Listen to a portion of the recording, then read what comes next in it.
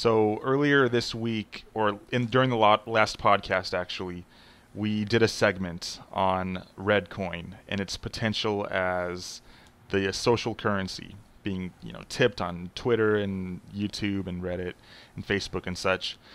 And the video went viral the following weekend and got over 8,000 views. And then on Tuesday, it was taken down by YouTube for violating the terms of service, supposedly, for getting views. And they claimed that there were fake views on the video. And re-uploaded it shortly after, with the view count put back down to 0. No more comments, no more stats or anything. Just a brand new video copy of the original thing. So at first, we at CoinBrief thought that that all the views were real, because that's what it appeared to us. None of us set out any bots or anything. We don't even know how to do that really, to generate fake views, and we would just create new content anyway instead of trying to rack up fake views on an already made video. But so what new developments have happened? Basically, it's the views. Some of the views were fake and were the video was embedded on malware sites or something. Yeah, Dustin, the editor and co-founder of CoinBrief, found out that he was like looking at some analytics for the video, Yeah. and he saw some of the websites that our video got posted to, and they were like known websites. They're known for like having malicious content or like having malware on them or something. Mm. So what we think is that for whatever reason somebody wanted to take our video down or possibly get our channel suspended. Um, so they used some kind of bot or something to get our video posted on all these shady websites to Hmm. generate all these artificial views. So Hmm. we would violate the terms of service with YouTube. Yeah. Okay. So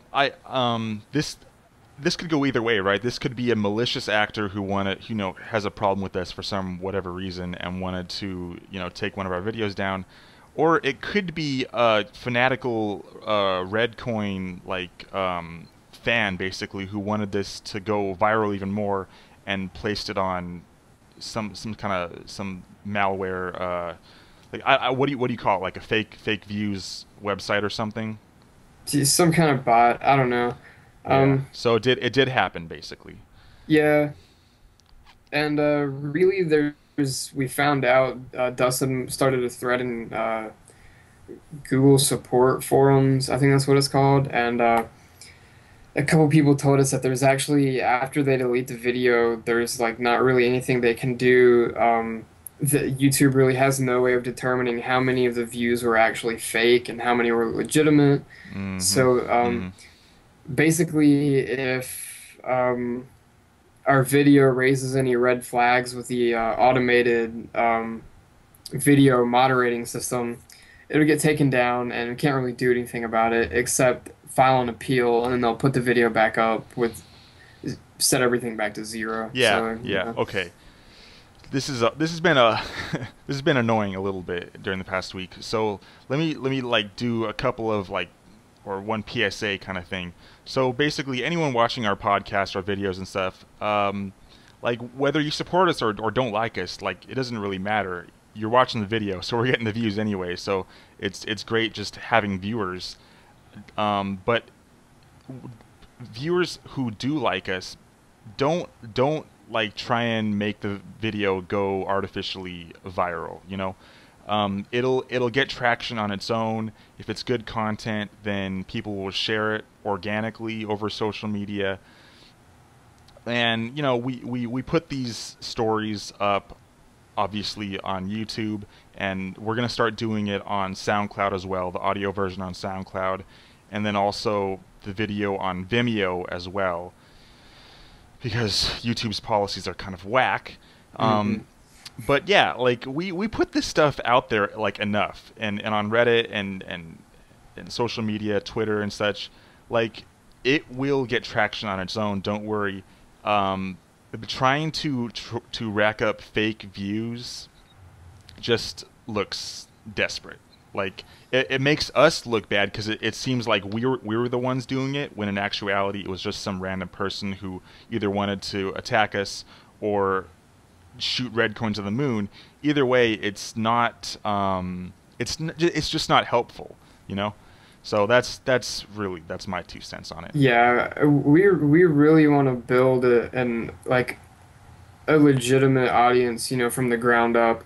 And so we just really don't want, whether it's good intention, whether it's like well intentioned or not, we just Hmm. don't want any artificial, we don't want any artificial publicity, I guess you'd call it. Yeah. And we don't have any monetization on our videos right now, so giving us artificial views doesn't really like make us any money or anything. Pretty much all it does is it hurts us because it gets our video taken down, and if it happens again, our channel could get suspended indefinitely. Yeah. Yeah. So So yeah. yeah, we just want to do it the right way. Yeah. So that would be great if I mean we have only a few viewers so far. Coinbrief, the YouTube channel, has around 20 subscribers at this point. We've been gaining a couple every week, so we're making progress. But yeah, we thank everyone who continues to watch us, the real viewers, the humans watching, and please don't set out bots to artificially inflate the viewership. So yeah, thank you guys. Yep. And if you're doing it to hurt us, you're lame. Yeah, super lame, and get a life also. Make your own podcast. Try and compete with us. Who Yeah. cares? Or join us. I don't care. Free markets. Free Yeah. markets. Don't Make try. something better than us.